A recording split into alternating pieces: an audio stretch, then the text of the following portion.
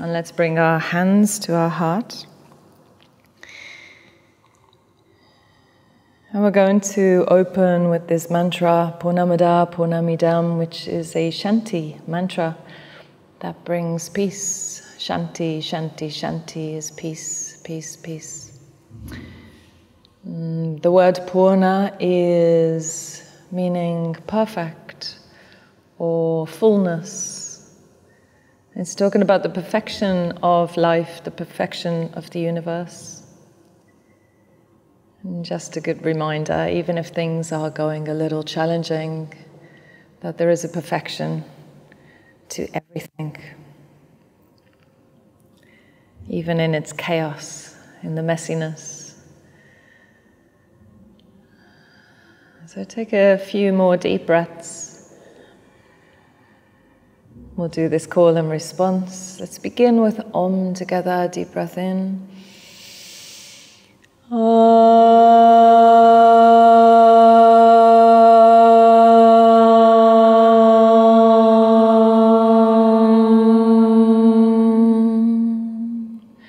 Purnamada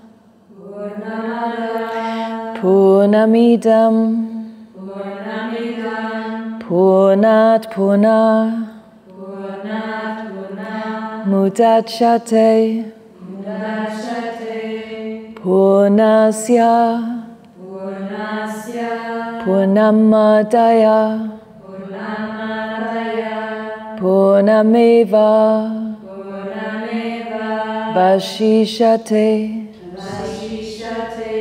Om Shanti Shanti Shanti Om Shanti Shanti Shanti. And line by line, Purnamada Purnamidam Purnamada Purnamidam Purnat Purna Mudachyate Purnat Purna Mudachyate Purnasya Purnamadaya Purnasya Purnamadaya Purnameva Vashishate Purnameva Vashishate. Om Shanti Shanti Shanti. Om Shanti Shanti Shanti. Good, and just feeling the effects of this particular mantra. Breathing in the meaning, the essence of that mantra.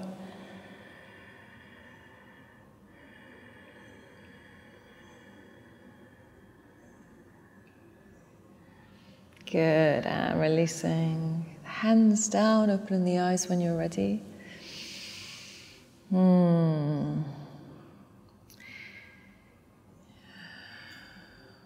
So sometimes the world doesn't feel perfect. Yeah, there's a lot of things that go on that feel unjust, unfair, not right, painful, all of these things. And as humans, we get affected by them. And I would say that every human on the planet has been affected by some painful event, some difficult portion in their life, and it leaves a residue within us. So today we're going to look at trauma-informed yoga. Not so we can teach a specific trauma-informed yoga class, but so we can have more trauma awareness, like awareness of what that looks like in your students when there is trauma, how to be more sensitive, how to be more understanding as a teacher, more compassionate. And for me, it's something that I've learned along the way. Nobody ever taught me about trauma. It was never included in my teacher training, which was many years ago, as trauma was not such a big, widely recognized thing as it is today. It's become really popular. And it's such an amazing, it's something that's so important, especially as a teacher, especially for somebody who's holding space and helping to facilitate the healing in others, because yoga is very healing. We're not specifically healers, we are yoga teachers, but let's look into that a little bit more and see what that means. So I just wanted to begin by looking at what is trauma, because sometimes it seems like a big word. Oh, there's trauma, I'm traumatized, you know. It seems like it should be a major event, like a murder or a plane crash or a war or something that is really severe. But it can happen in many different ways for different types of people. It can be a small thing that traumatizes somebody. So it doesn't necessarily have to be a major thing. And everybody has trauma. So that's something to recognize at the beginning. I'm just going to read a couple of quotes that I really like by, one is by a man called Gabor Mate, who is a doctor and also very specialized in this subject of trauma and addiction.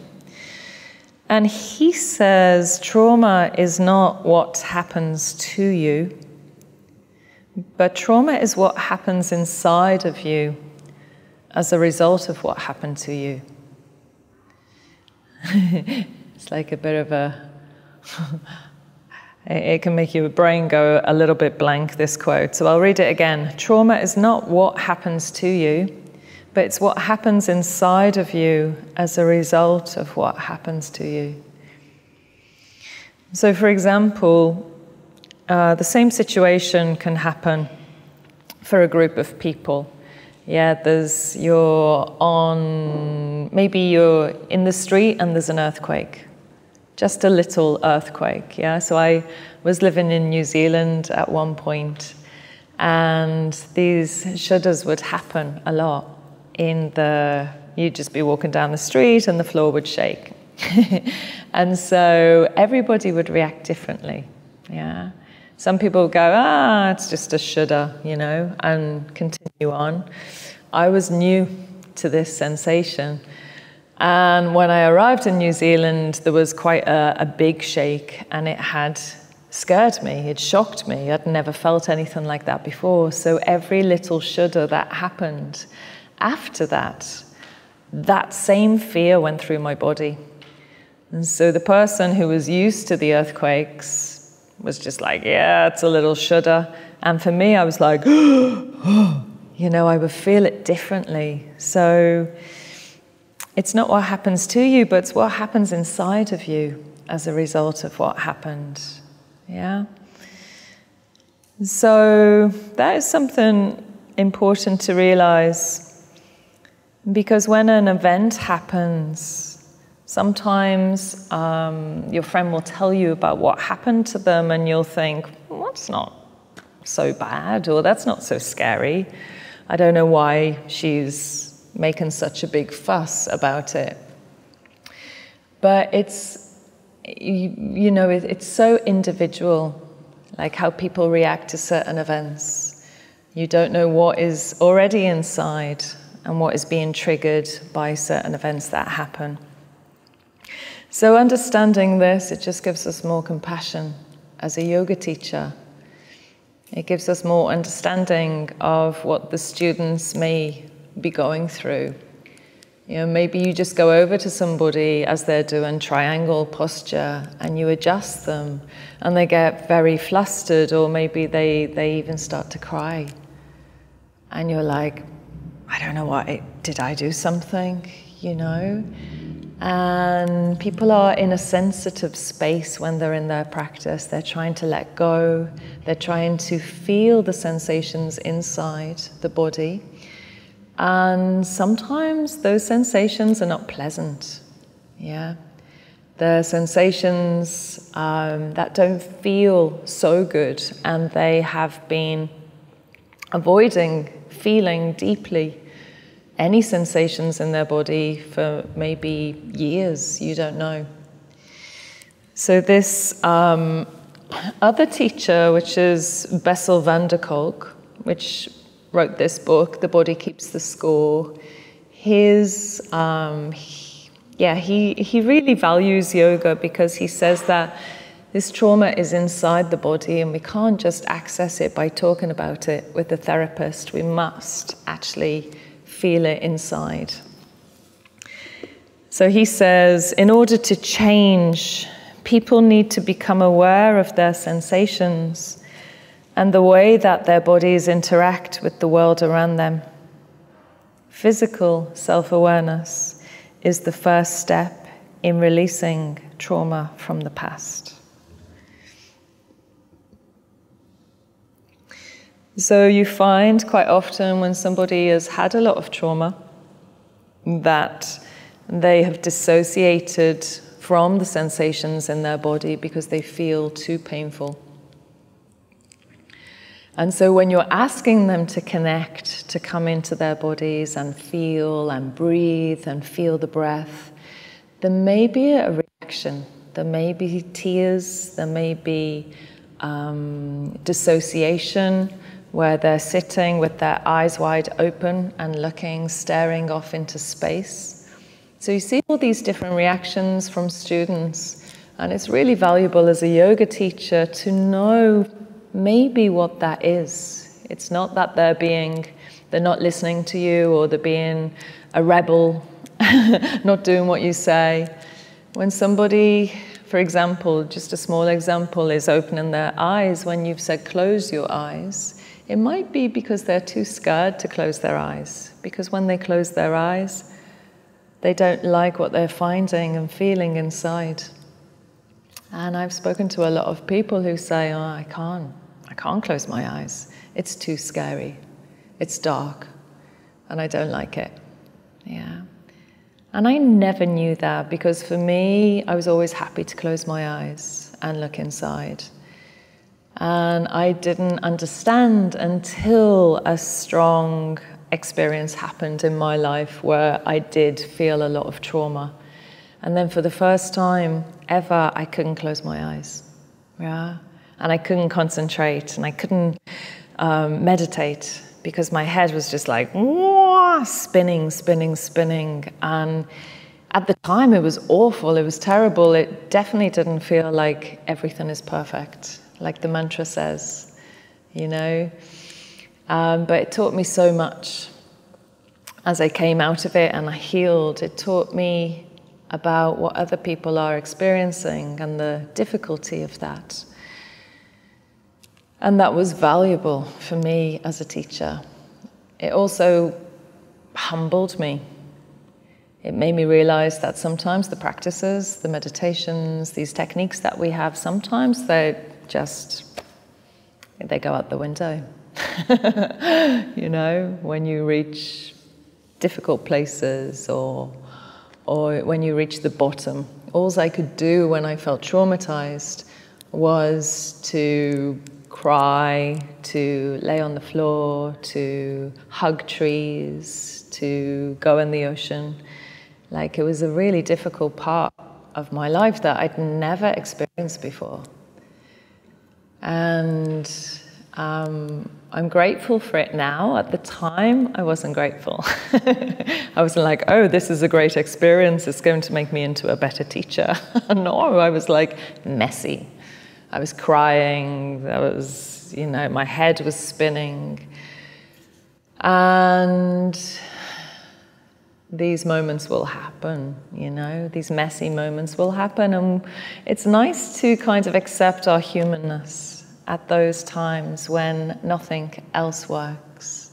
We get taken to our knees, you know, and yeah, deep lessons in those moments. The hardest moments are often the most profound. And that's, I think, what we were learning with Dhumavati. Yeah, learning to recognize that those moments are the biggest teachers. Maybe not in that moment, but maybe years later. They shape us. So let's come back to trauma-informed yoga, and let's see how we can make our classes really sensitive. Trauma sensitive is a nice word to use. Like how you can be sensitive to people who have had a lot of trauma in their past, because we don't know what students have been through. We don't know what their childhood was like. We don't know what's been happening recently, or how heartbroken they've been, or, you know, accidents that have happened and what that's left in the body.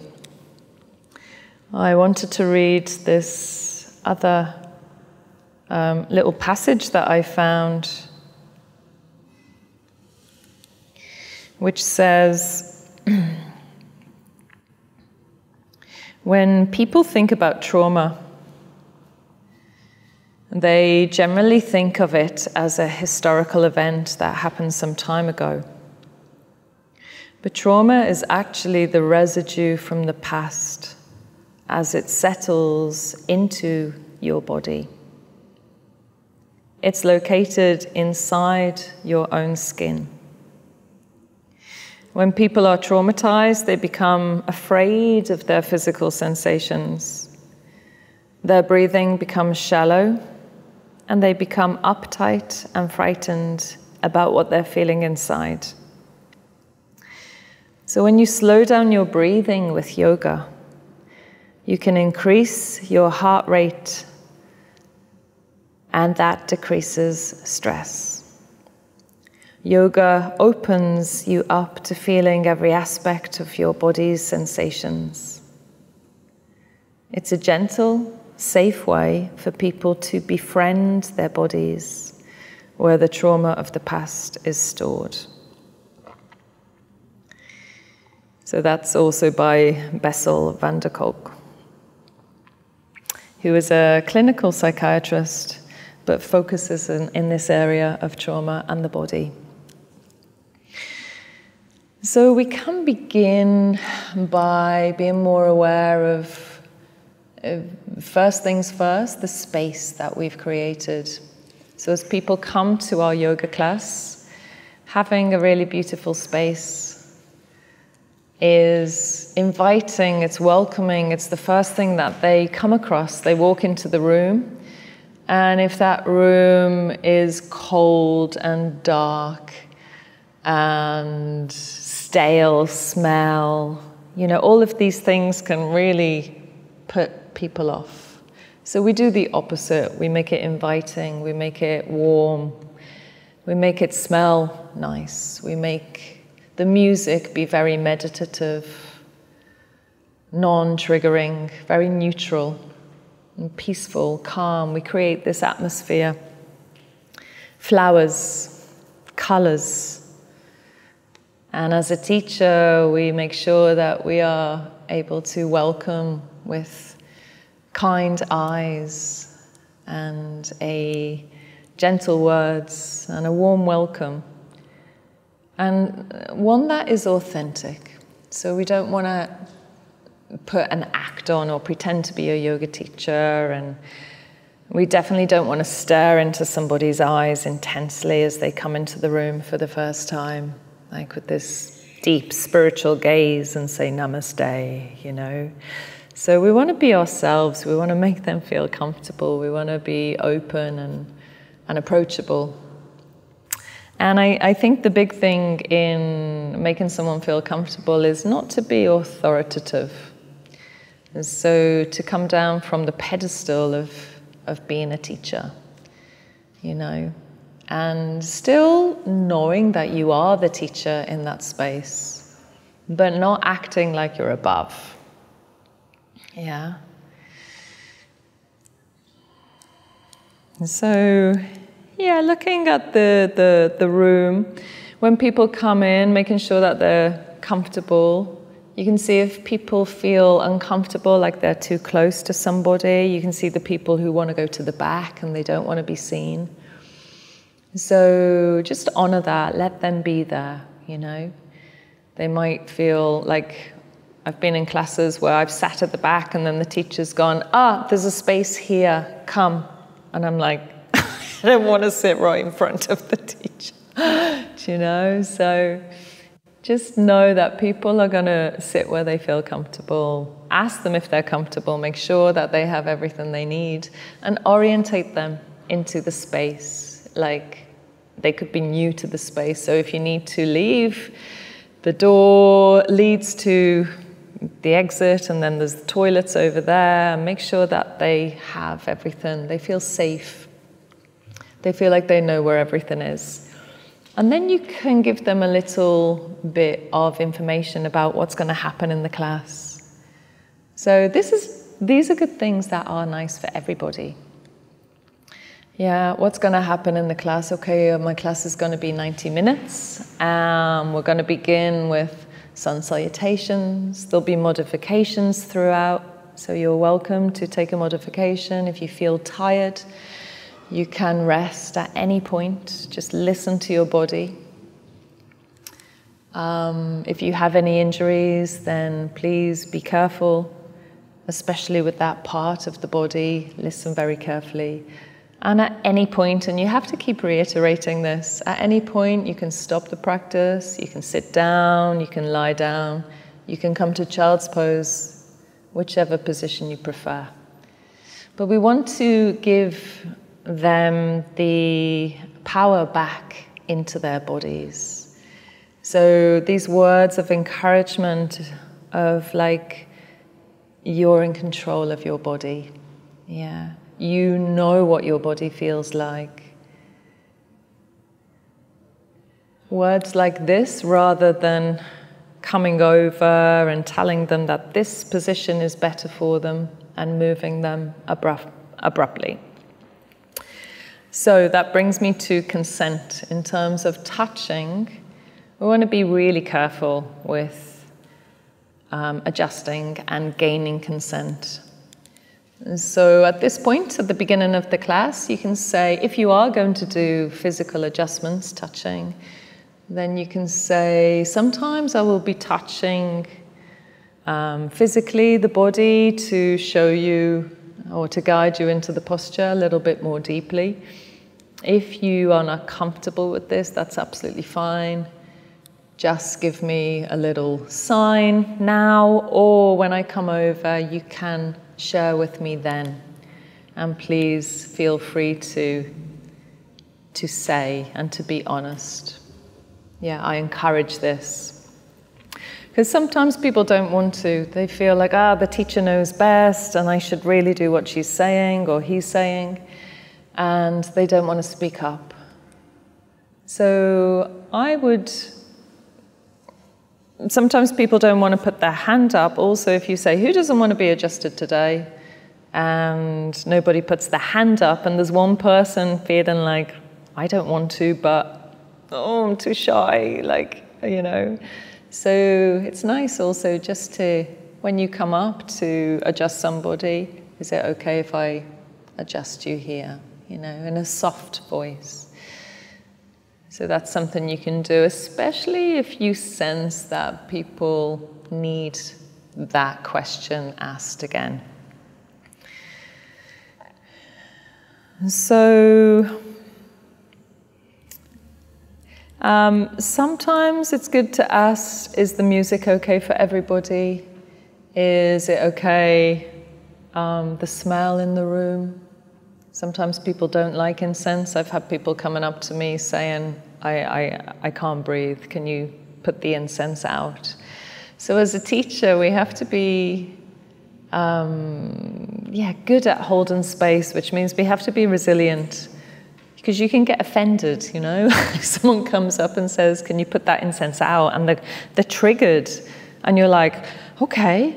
And you're like, they don't like my incense. We're just human as well. Teachers are human, So if you know, certain smells can trigger certain memories in people, And it may be coming from there.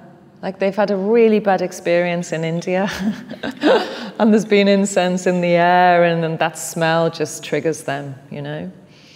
So also people who've like had difficulty breathing at some stage of their life, whether that's they've been in a fire or they've just been feeling suffocated or claustrophobia, it could trigger that with the smell.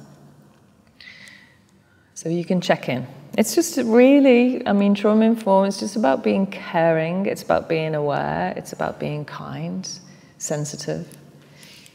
So looking at these points, it's really helpful. So it's good to come to, at the beginning, just a little outline of what that class is going to involve. And then saying again, like really, you know your body better than I do, better than anybody else does. If anything doesn't feel right during this class, please don't do it. Yeah, please listen to yourself. Please rest when you need to. Please modify when you need to. We are trying to befriend our body. We're not pushing, forcing, or hurting the body. This is a kind approach, which can be very healing.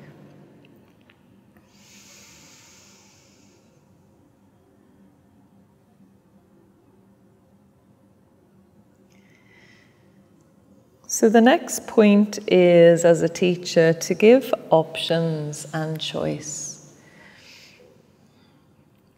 So, for example, don't insist on closed eyes. As I said at the beginning, this can be scary for some people. So you can say, close your eyes, or if you prefer, keep them a little bit open. Or you can say, close your eyes, or soften your gaze. Yeah, given an option, so that person feels like they have something. They're not just doing everything wrong. Don't insist on the full posture. So every posture that you offer, give a modification. And it's nice to give the modification before. Here's the modification for this posture, and now here's the full posture.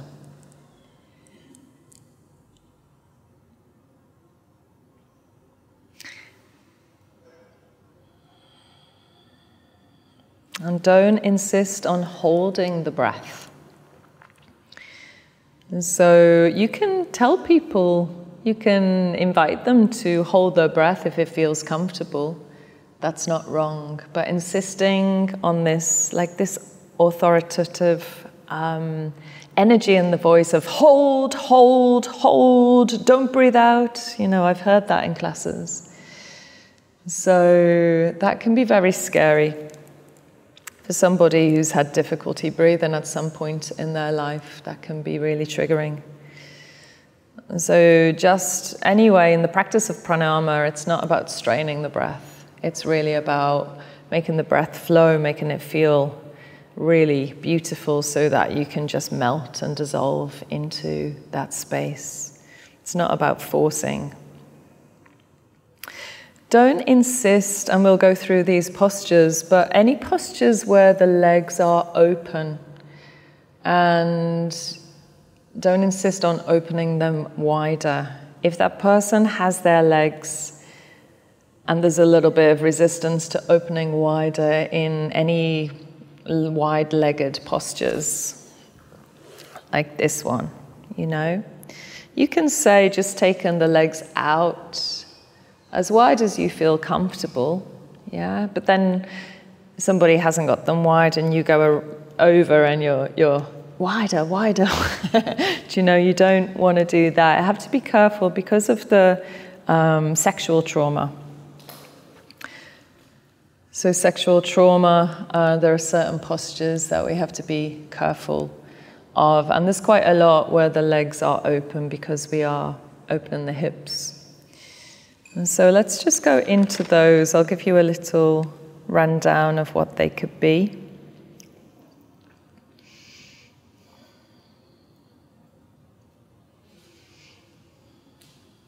There is, so in the standing section, even warriors or side angle. Yeah, you see people who don't want to go into a wide stance. And in the past, I've been like, foot forward, put your foot forward, more forward, wide, press down, rise. Like I'm trying to inspire that fire inside of them. And then I've noticed that some people are just like, they're clenching up and contracting. And now I realize, maybe it was just like, maybe, we don't know, but maybe there was an inability to open. The holding and contracting in that area of the body.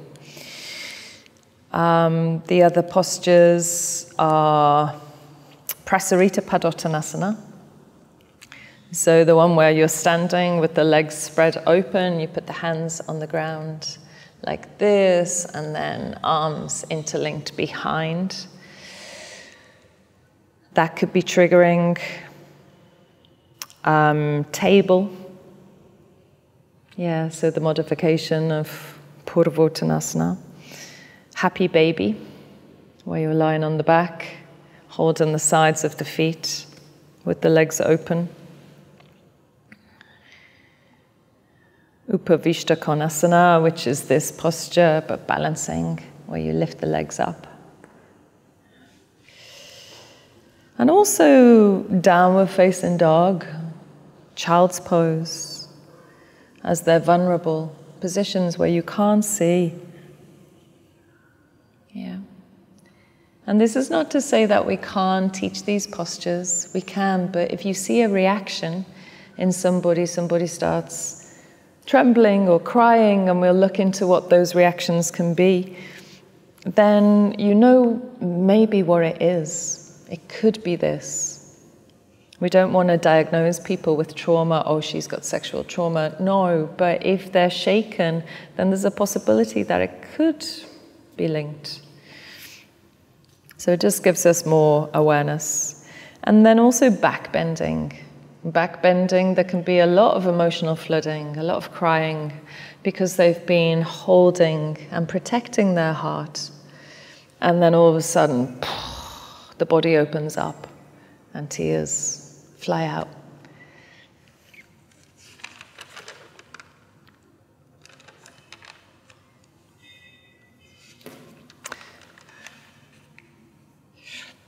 And there's more, but that will do for now. Anything with the legs apart, anything where they can't see. And, you know, in me, when I felt a lot of trauma, I became very hypervigilant. So somebody would come up to me and go, hey, do you want to go for lunch? And I would go, like I was super, super sensitive, overly sensitive. And hypervigilance, like just looking around all the time, cannot relax, like stimulated. My nervous system was like, shh, you know. So if you're going to adjust, don't creep up on somebody. Yeah, try to maybe stand about a meter away, and if you're with somebody who's hypervigilant, they can feel you in their space. Most times people can feel you coming closer, coming closer, coming closer. And then you might just want to say, okay, if I adjust you here, and then you can slowly come in, and we've looked at this with adjustments, slowly coming in and having a really loving approach, like your touch is really kind. And it's not just like, you're in the wrong position, this is it, you know. Like you can really feel energy in classes from teachers. So your touch can be triggering, or it can be really, really healing and beautiful for somebody. So don't insist on anything. Don't be authoritative. You are there to share what you know. And you could assume that everybody has trauma.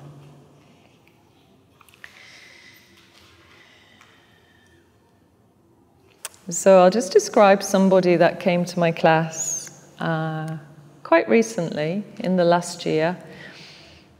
And he would be in Shavasana. He would be lying there, completely rigid, with his eyes wide open. Yeah. And if I didn't know anything about trauma, I would just be like, relax, you know. Maybe I put an eye mask on him, do you know, or like insist on like, this is a posture with the eyes closed. And when you don't understand what's going on with that person, it can be frustrating. You think they're just being arrogant or not wanting to do what you're saying. So he was also unable to sit still for more than a couple of minutes. He'd be fidgeting, he'd be looking around, he'd be playing with his phone.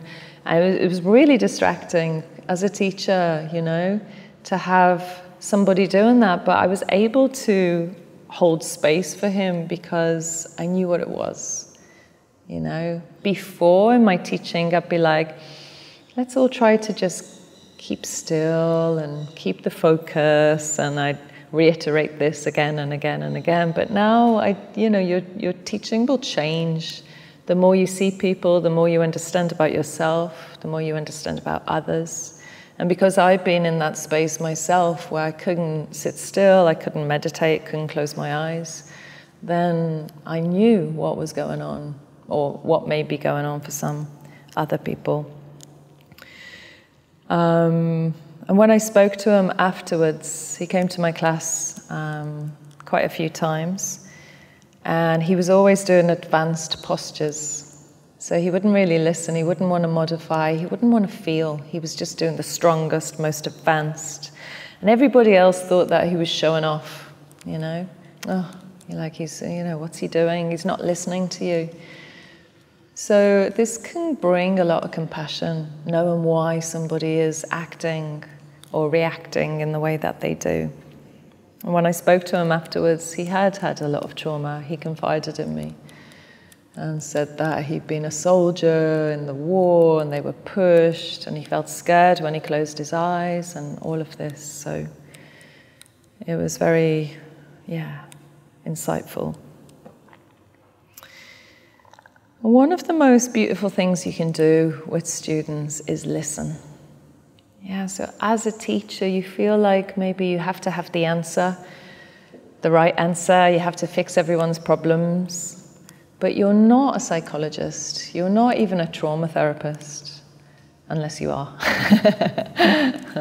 We're yoga teachers, and of course we can be kind and all of that, but it's nice to know your place.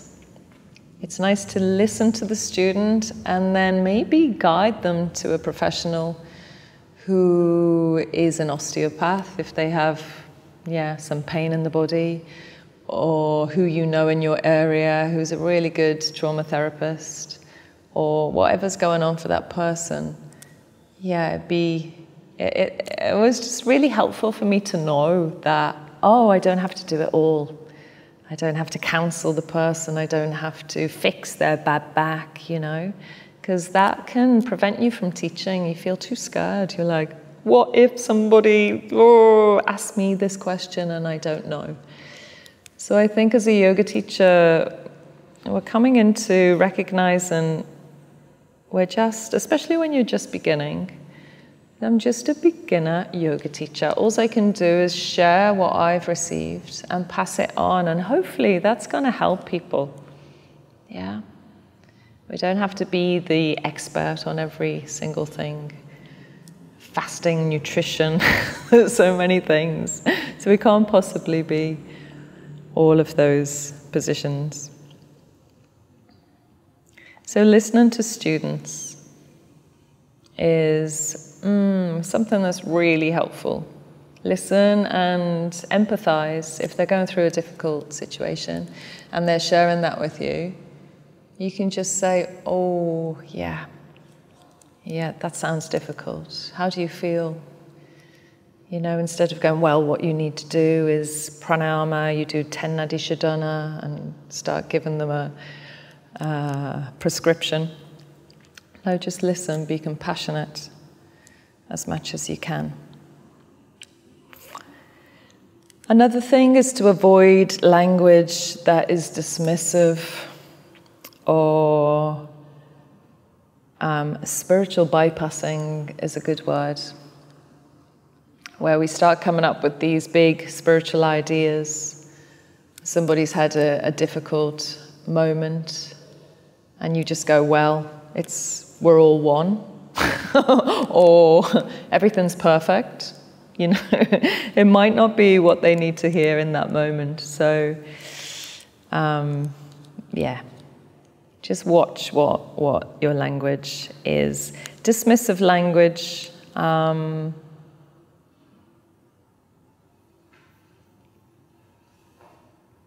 it can come through in many different ways.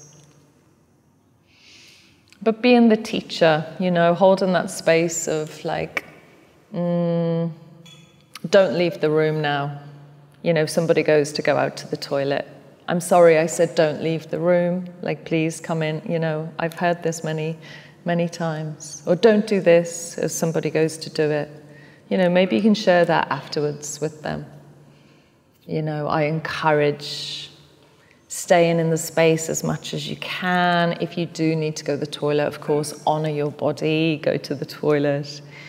And if you leave, try to go out quietly so you don't disturb the other students. So holding space as a teacher is it's a lot.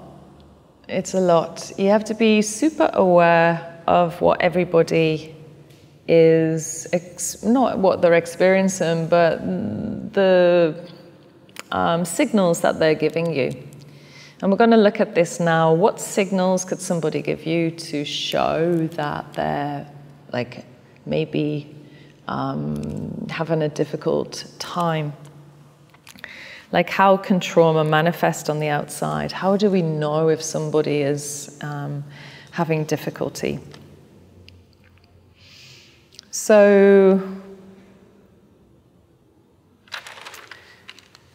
watching for subtle signs like the color in the face. Maybe their face goes white, maybe they look drained of color. Eye contact as well. If they're not able to look at you when you're speaking to them, they're looking away. How is their face? Is their jaw relaxed? How is their expression? Do they look troubled? Are they creasing here? Frowning? How is their body language? Is it open or is it closed? Are they contracting? Are they rounding their shoulders? How is their breath flowing? Is the breath flowing?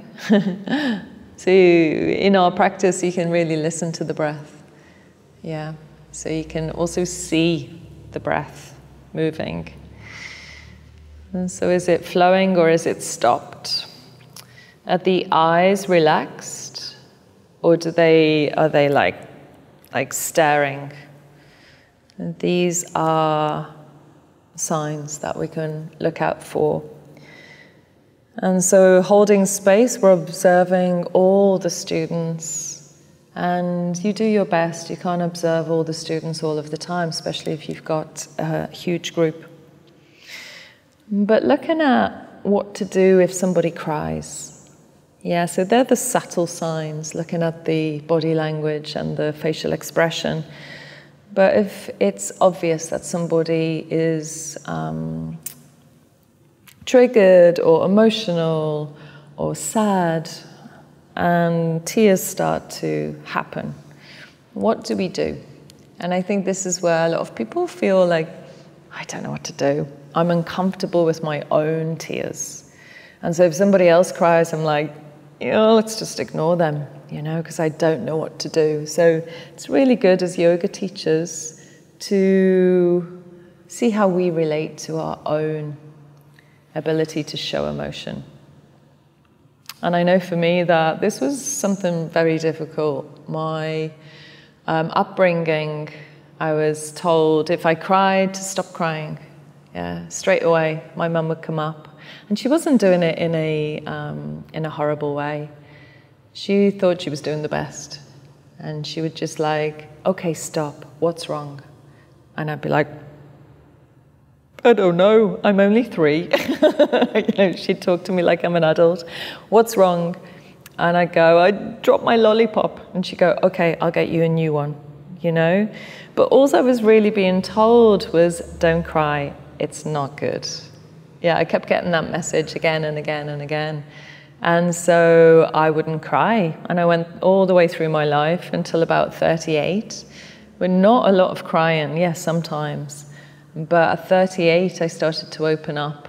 I started to do more yoga. That was energetically opening, and the floodgates opened at one point, and I just went, and I cried for about a whole year. Honestly, everything would make me cry. I would walk down the street, I'd see a leaf fall off the tree, and I'd be like, it's dead. So it was also beautiful. It felt healing. It wasn't like I was disturbed, but it was powerful. Sometimes tiring, like after a whole day of crying, I'd be like asleep. But I knew it was good. I knew it was opening, and I knew it needed to come. So after going through that, I am more comfortable with other people crying. And if those tears in somebody, if someone's doing their practice, and I'm sure we've all experienced this, where you're doing your practice and then tears will come, a memory comes, or even just an opening comes. A little bit of tension is released, and the way the body cleanses is through the water element. So the tears come. And it just feels sweet. It's like there's no need for any talking about it. I'm just in my own practice, I'm letting go, and it feels good. So sometimes the students will be in that place where maybe you just want to, if there's a lot of tears, you could just leave a little tissue and continue teaching, And then there are other times where you feel, oh, they need some support. Like there's like a and maybe other students are kind of listening, and people react differently to tears or sounds of distress. Some people get triggered by other people crying in the room. So as a teacher, what do we do then? We can come and just see how that person is, yeah? I would bring the tissues and I would say, hey, are you okay? Yeah, maybe if you say, are you okay, it's going to make it worse. I know when I'm crying, someone says, are you okay? And then you just go, no, and it all comes out. So it's a very individual thing, what you say to the student and what is right in that moment, yeah? You can just say, leave the tissues and say, I'm here if you need anything. Yeah. And some people like to be hugged, and other people don't want to be hugged in these moments. So just to recognize that, if you are a huggy type and you come over, someone's crying and you hug them, and they may not want to say, I don't want to hug, because they're embarrassed, they don't want to speak up. So just also know that sometimes a hug is not the best medicine. You can ask, do you want a hug? But also a person might feel a bit embarrassed saying no, because it's like a rejection then. But it's very individual. You feel it out in the moment with whoever is in front of you. I'm just suggesting things to look at, that's all. So if somebody is very distressed and there's a lot of really like distressing and people are disturbed, we have to hold the space for the rest of the group, okay? So you can just say, everybody keep breathing, yeah, keep focusing on your breath. go to the person, you can sit with them, you can give tissues, you can orientate them, see if you can feel, like bring them into the present moment. If somebody is crying in that way, it can often be the inside the head with the story that's going on and making it worse until actually they feel like they can't breathe and things like that. So bring them into the present moment as much as you can. Sit with them and say, yeah, try to feel the ground. Just put your hands on the ground, yeah. And see if you can maybe breathe into the hands a little bit. Yeah. You can, if you feel like they want to be touched, you can say, is it okay if I just put my hand here?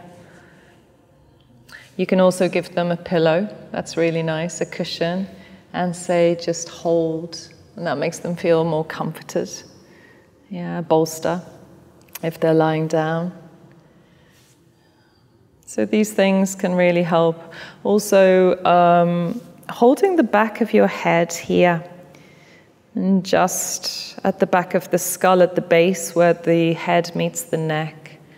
Just holding that point is very soothing for the nervous system. I had a trauma therapist tell me this once, and it really helps me.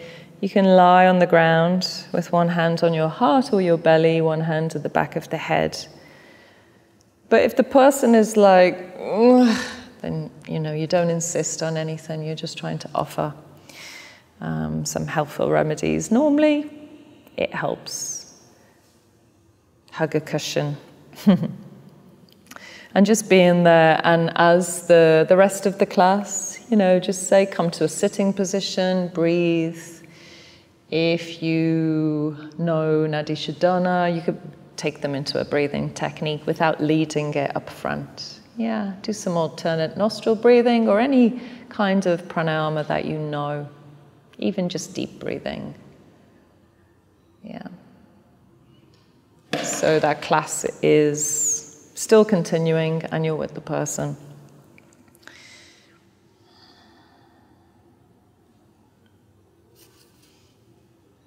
Okay.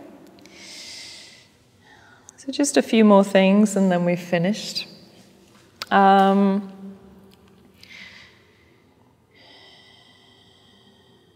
And it's important, first thing first as a yoga teacher, it's important that we are regulated, that our nervous system is regulated. If we are stressed, when somebody cries or when something happens, and of course we're human as well, but the first thing to do before approaching the person is to take a few deep breaths and center yourself and relax, so that when you come to them, you're not like, oh my God, what's wrong? You can just be like, hey, it's okay. Like, just feel the ground, breathe into the ground. Feel the softness in the belly. Just put your hand on your belly, massage, whatever you feel that they would need. Or do you want to take my hand if you feel like it would help them if you know the students and they're a more touchy-feely type of person. So what we're doing in our yoga practice is we are tracking. We're creating this ability to track and assess our own internal state. We're learning how to go within. We're learning how to feel sensations and how to meet those sensations. And sometimes those sensations are difficult, painful emotions. So our ability as a yoga teacher to be able to do that will be a profound teaching for somebody else when you're trying to teach your class, because the class is not just about the alignment, it's not just about the shape of the body, it's about really knowing yourself and understanding yourself. And for me, this has been the biggest gift in yoga. Also to recognize triggers and notice when we're feeling overwhelmed and stressed as a yoga teacher, and knowing how you can return to balance. What you do as a yoga teacher to return to balance when you feel overwhelmed or stressed. because you might have to go and teach a class. Yeah, you've just had an overwhelming situation happen and now you've got to teach in 30 minutes. What do you do? So there's a variety of things. And we just talked about hugging, holding the back of the head, maybe massaging the belly, maybe going into nature, hugging a tree, maybe just lying on the earth. Different things soothe different people. Animal therapy, cats, dogs, rabbits. Any creature where you're like, they make you feel happy. You know, having a little list of things that can help us self-regulate. Yeah, and I'd say, like, as long as we are just doing our best, as long as we are kind, as long as we're trying to be authentic, yeah, authenticity is really, it's really something that makes you feel relaxed around somebody. If somebody is not authentic and they're like, with a smile, but it's forced smile, and you just automatically don't trust that person. So as we develop, as we come into our own authenticity, as we learn how to be more honest with ourselves and with others, then you'll find that others will naturally feel more comfortable around you, trust you more. And also just knowing that we're going to do it wrong. We're going to trigger somebody one day. We're going to not be able to be patient or compassionate in that moment. And having the ability to forgive yourself as we are learning. And this is beautiful, like for humility as well as a yoga teacher. Get off your pedestal. You're a human. First and foremost, you may know a few postures, you may know some breathing techniques, you may have learned some beautiful things in the practice of yoga, but we are all human, and we're going to make mistakes, and we're going to be messy at times, and it's a very beautiful thing to recognize that. Yeah. So let's just finish by sitting for a few moments and just allowing all of this information to settle within you.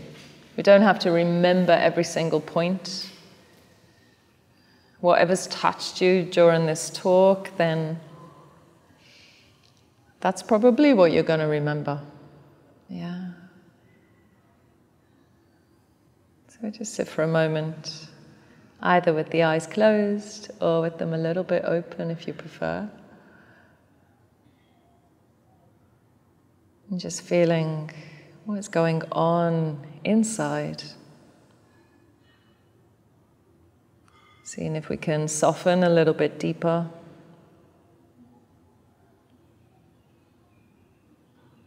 And just trust that whatever we need to know and remember will be remembered.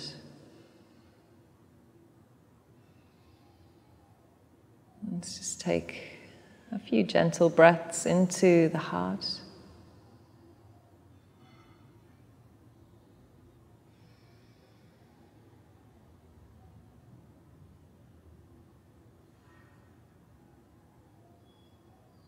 And we'll close with one Om. Bring the hands in, deep breath in.